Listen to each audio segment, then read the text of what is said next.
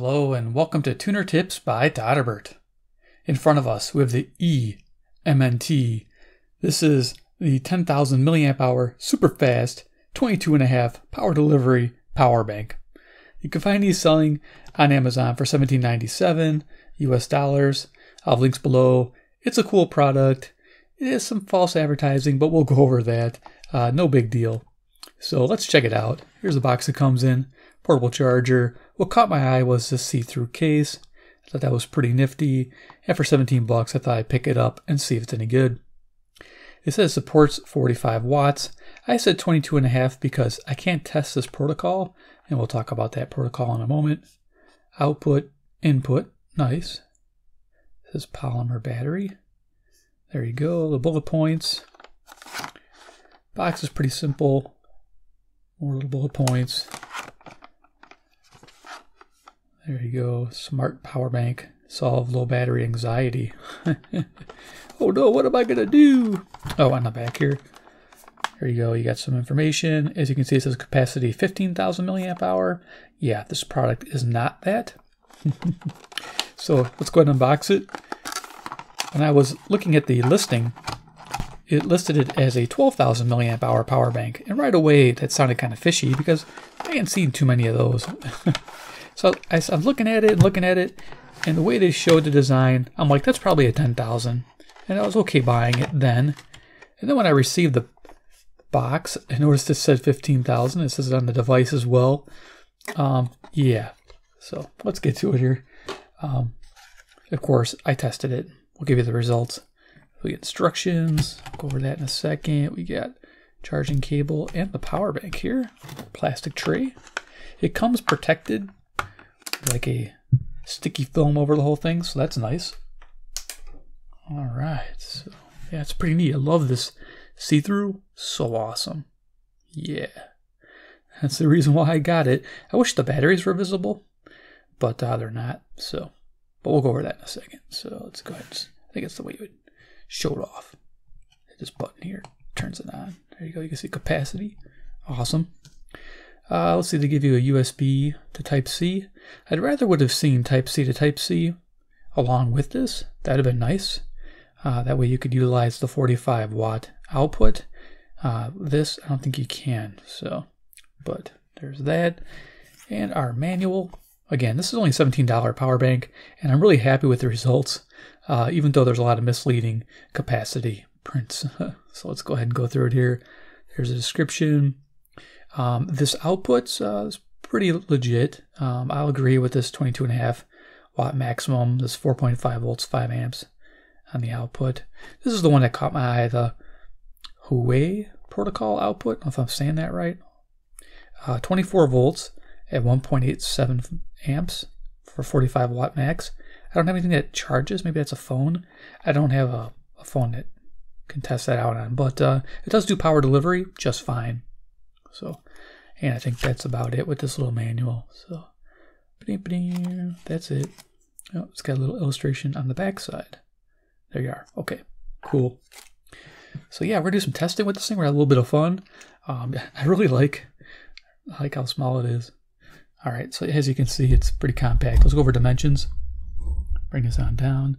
So we have a length of 3 3/8 of an inch. So it's pretty compact. We have a width of 2 1/8 of an inch.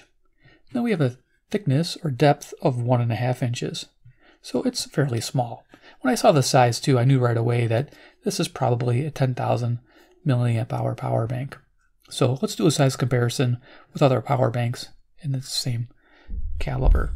Now also when you look at the listing, you'll notice that it shows 2 lithium polymer cells, and it looks like they're 21700s, which I'm guessing they are.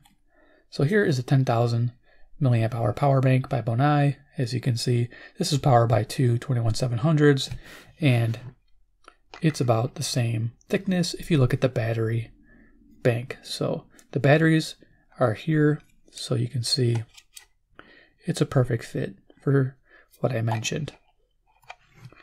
So it's only thicker because this extra clear empty space to show off that circuit board.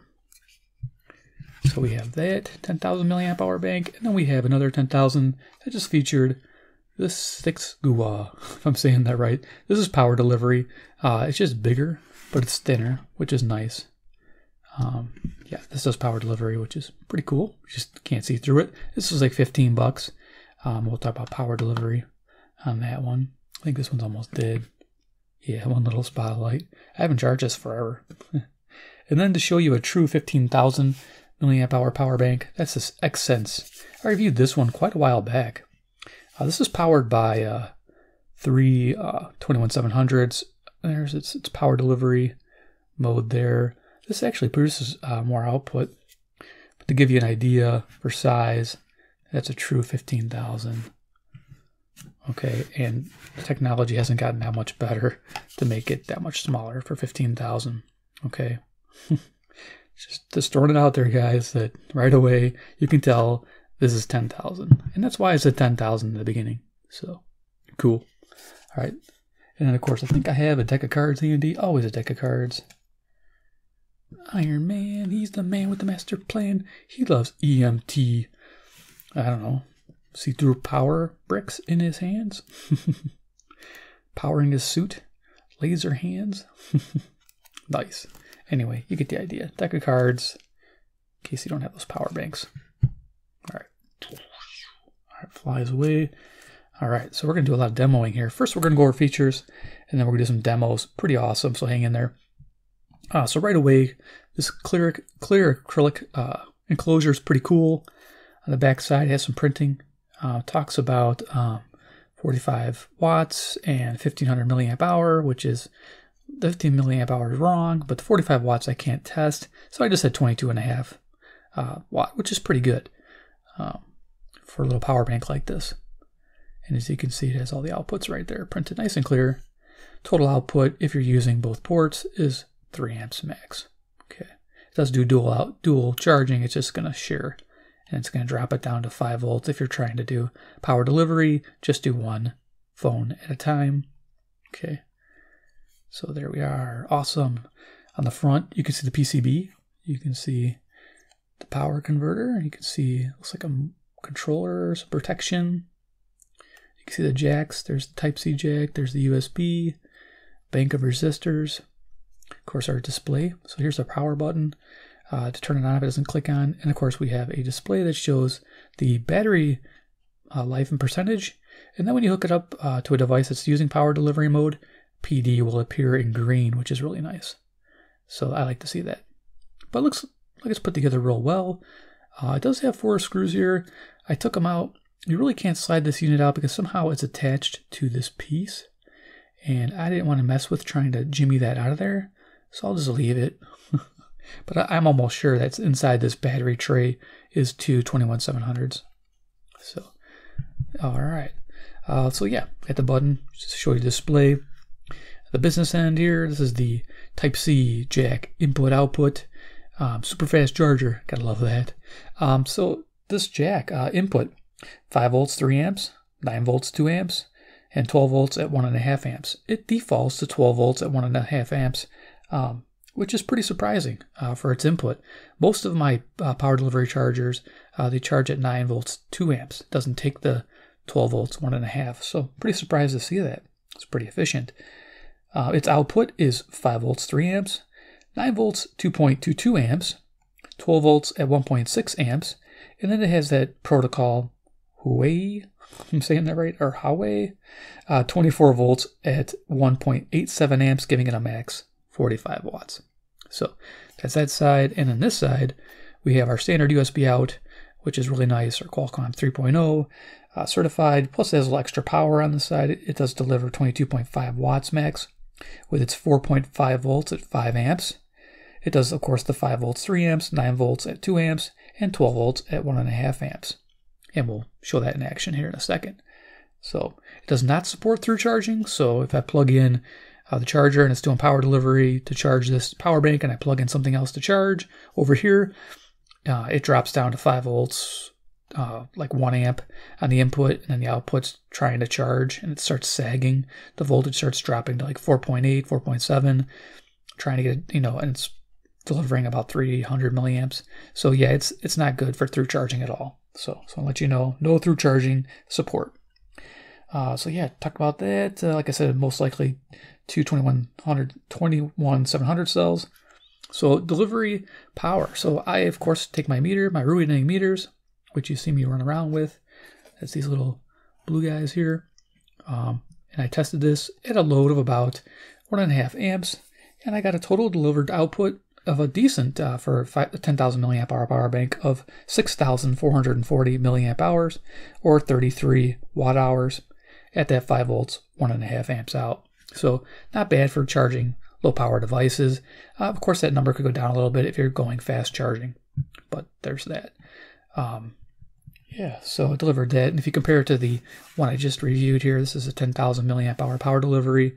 This delivered 6,100 milliamp hours at 31.13 watt hours, and at the same charge rate. Also note that this is $15 versus $17. So you just get a cool looking device for a few bucks more. So you're paying for this enclosure and cool lookness, but you get similar performance. So just want to let you know. And I think it's cool to have a little compact package like that. All right. So let's go ahead and demo this. So yeah, first thing we'll do is we'll do some output demos. So I like to show, let's show it charging power delivery. So that's going to require a little bit of a boosted thing I have over here. I'm going to just kind of move my lights around. I'll bring this up. It's got to fit a lot in the frame. Let's see how high I can get this. So I have a VC8 Plus by Xstar. And this charger here can support, get that out of the way, 8 batteries at once. These are 18650s. Pretty awesome. And we're going to charge them with this little power bank. Yes, we are. So I'm going to hook up my little reading meter so you can see what's going on. Plug that in there. Okay, this is 100%. Sweet. It's going to show our voltages. Then we're going to plug the end of this cable into the back here. Now this takes a Type-C input, 5 volts, 2 amps, and 9 volts at 2 amps, so it'll go power delivery. So let's see what it does here. Plug it in. Now it should change. Okay, it did. Went to 9 volts. And as it ramps up here, you'll start to see the 9 volts starts to increase to compensate for the draw of energy. And also, if you look at the front of the power bank, you'll notice it says PD for power delivery. Awesome. So there it is. Now it's pulling it's delivering 9.2 volts at 2 amps. So it's not sagging at all. So when it knew it was delivering this higher load, it increased the voltage, which I thought another first I've seen on a power bank. Not bad at all. And if we look over here at the Xstar, look at the numbers, you can see that they're all charging relatively near a 0.5 amp each on all 8 batteries. That's pretty slick. So there's an example of power delivery in action. It's all on the same cable, so you can see it's a long cable. Awesome. Okay, so there's that demo. Just going to unplug this. Cool, set that aside. What else can we do? We'll probably just demo it doing 2 devices. Then I'll demo the input charge. So let's go ahead and grab some devices here. Like I have a radio, Texan PL330. Yeah, this is a good combination. This little bad boy delivering the 6400 can charge us about 6 times, which is fantastic. This has a BL5C battery, which is, a 10-hour, 12-hour runtime. So you'll get quite a bit by doing this. So we can go ahead and plug it in. The nice thing about this charger, I believe, it doesn't matter which one you plug in first. On some chargers, they're finicky. They want you to charge put your Type-C in first before you plug anything in the USB. But this one here, it balances it pretty good, which I've noticed. So the radio is charging, as you can see. It has a charging indicator. It lit up. It says charging here, lapse time. And there's a little icon showing the battery's charging. So that's happening. And then we got this flashlight with a Type-C to Type-C. And we're not going to do power delivery. We're just going to go standard charge rate since it does default to 5 volts. So we'll plug this in. As you can see, it did not stop the charge process of the radio, which is great. And it started charging my flashlight. As you can see, it's hooked up. It's not photoshopped in.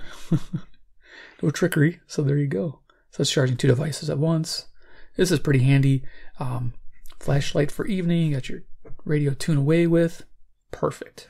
Love it. So you got your portable power needs all met with this little guy. I like it. So yeah, that's working great. So let's go ahead and unplug this stuff here, and we'll go ahead and demo the input, and then we'll do final thoughts on the EMNT. I think I just said EMT or something like that. That's pretty funny. But yeah, E-mount or something like that. I don't know what that's for, but some weird name I found. Cruising around Amazon, you always find some cool stuff. All right, so we're gonna unplug that. Cool flashlight, by the way, through night. Okay, so we're gonna go ahead and set that off to the side. We'll zoom it on down, do this input charge here, show you what's happening with that. So we're gonna bring in, okay, I think my charger's in the way here. Let me move that out of the way. Okay, so we have an extension cord here. So I get this on the desk. So I got my reading meter. I'd like to show you like this. There we go, it'd be pretty cool. So I have an X-Star Qualcomm 3.0 charger, which delivers power delivery. So it does up to 12 volts, 1.5 amps. And that's what this will do. So let's go ahead and plug in the input. Let's get some light over here. There we go. See there, it ramped up. Now, of course, it's 100% already, but yeah, here we are at 12 volts at 1 amp. Of course, when you're empty, this will pull much more. It'll pull 1.5 amps and get your full 18 watts in, and it charges really fast. I would say about 3-hour charge time, and it's done. It's just absolutely fantastic.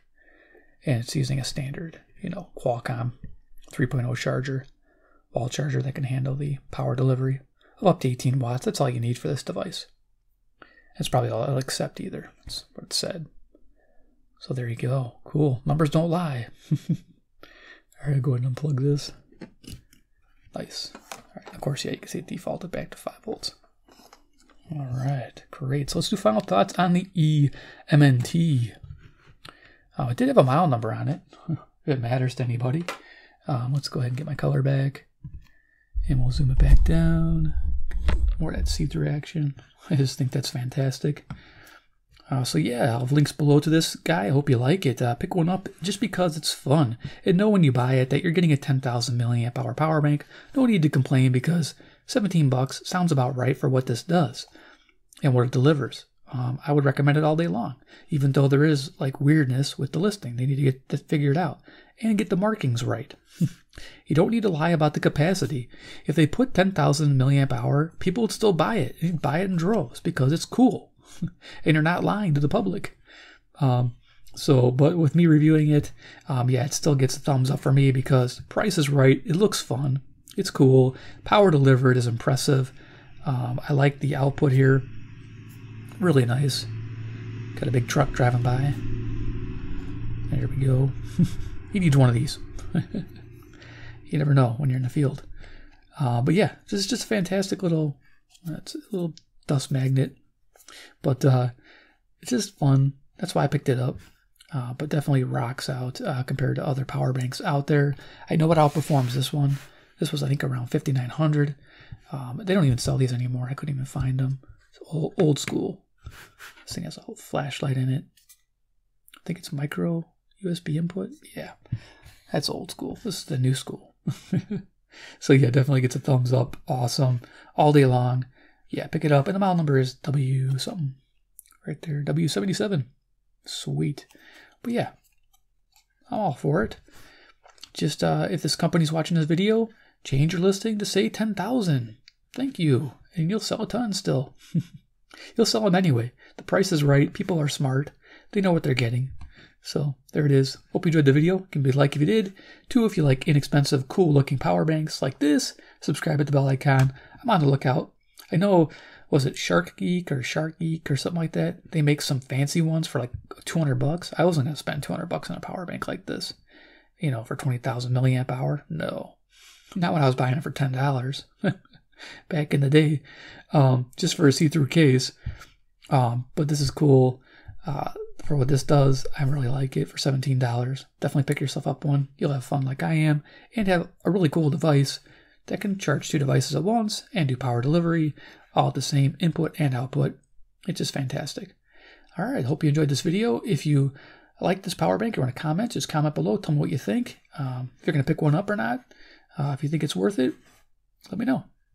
All right, guys, Take care, and we'll see you in my next video.